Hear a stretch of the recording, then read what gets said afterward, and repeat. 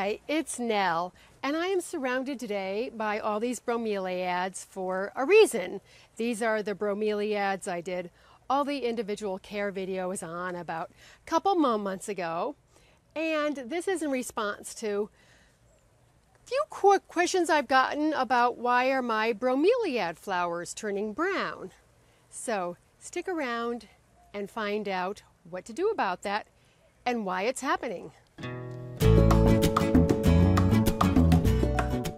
Of course, like all flowers, they go through their cycle of forming, living, and dying, and that is what's happening to the bromeliad flower. It's not anything you're doing wrong.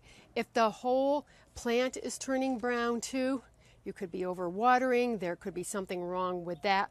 But if just the flower itself starts to turn brown, it's just the natural cycle it's going through. What happens with bromeliads is they flower and then slowly this mother plant starts to die.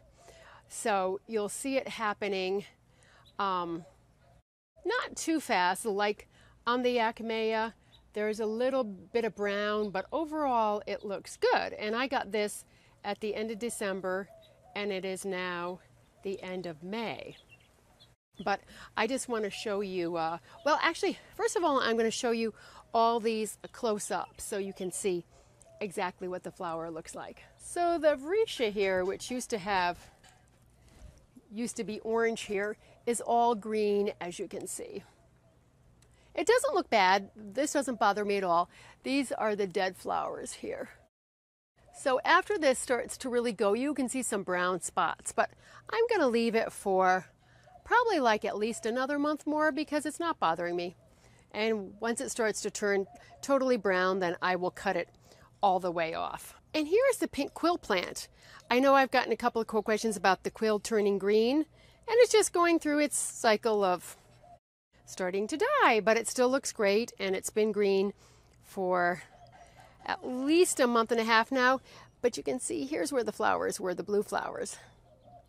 But they just last like a day or two. So this, I love this color, this sort of a limey green, so I'm going to leave that. And this hasn't even started to turn brown at all. Okay, here we are at the Acmea, and it's really only showing a little bit of brown right there. So unless you get up really close to it, it doesn't look horrible. So that's going to stay for a while. And here's the Nerogelia. It's the one I just, not this very same one, but it's the same type of bromeliad that I just did the removing the bromeliad pups from.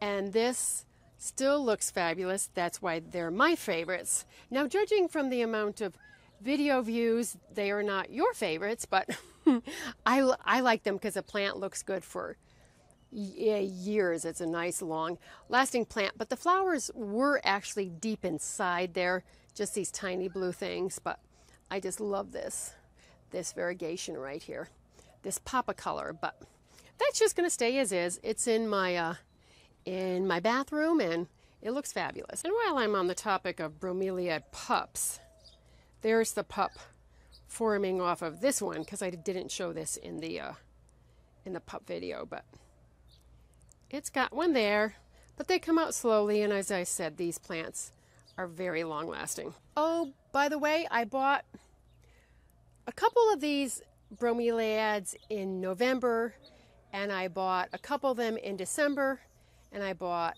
one or two in January, and now it is the end of May, just to let you know how long they have lasted. For me, the flowers have lasted at least 4 months. Just to let you know. And this,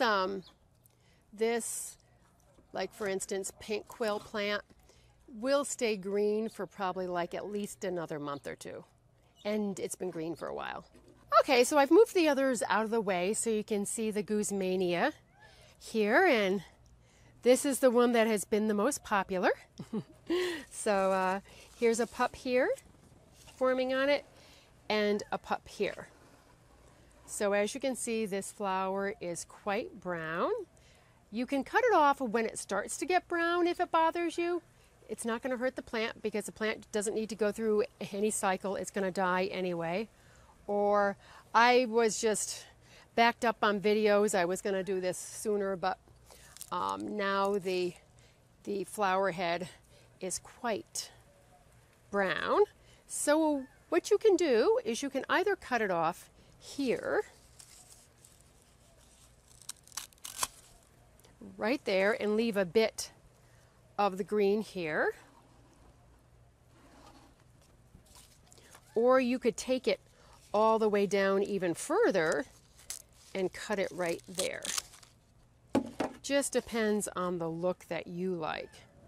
And this is what you're left with after you cut away your Guzmania flower.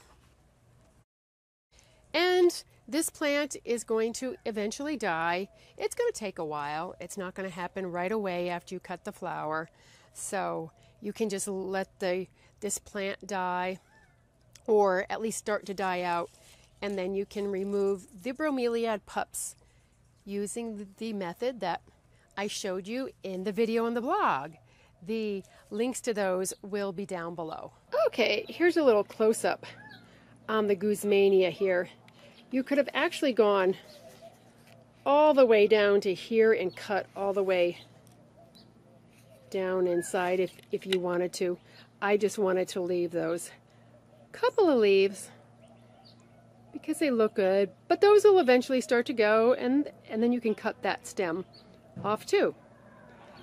And as usual, there will be a link to the blog post down below that goes along with this. And I just want to show you really quickly with the Varisha flower, when it comes time to cut it off, you would want to go all the way down in the vase here and cut as much of this stem off as you can. It goes deep inside the urn here or the vase, and just reach down as far as you can and cut it off there. The same applies to the Acmea too. You want to get down as far as you can to cut it off. This was a really simple and a very short video, but I just wanted to explain what was happening when they start to look bad, start to turn brown. It's just the cycle they're going through. You can either leave them for as long as you want to if it doesn't bother you, or you can cut them off. But either way, the plant is going to die, but new ones will appear. So the lineage carries on. I know you like bromeliads as much as I do, so I hope you have found this video to be helpful. And I thank you for all your likes and your subscribes. I really appreciate them. Now let's get into our outdoor gardens or our indoor gardens and make our worlds a more beautiful place. I have a lot more videos coming your way, so stay tuned for those. And as always, I thank you so much for watching. And it is the very end of May, so I wish you all a happy summer. Bye.